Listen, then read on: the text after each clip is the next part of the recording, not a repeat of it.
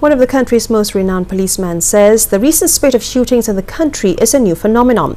Former federal CID chief Tan Sri Zaman Khan says these days shootings were less and less part of armed robberies, but more about settling personal vendettas. Speaking in an exclusive interview with Bernama, Tan Sri Zaman says the shootings were something he rarely ever saw back when he was in the force. Kepada saya ini merupakan satu fenomena baru.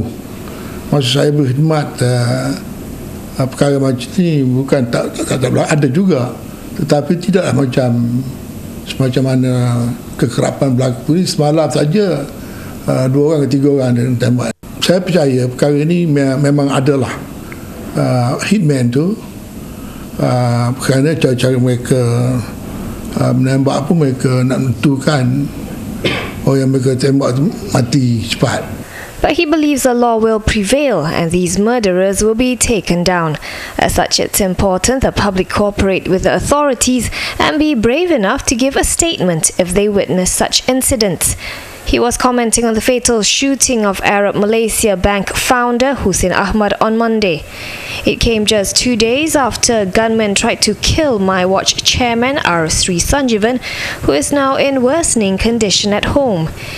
They were among 2 of 12 shooting incidents to hit the country in the past 3 months.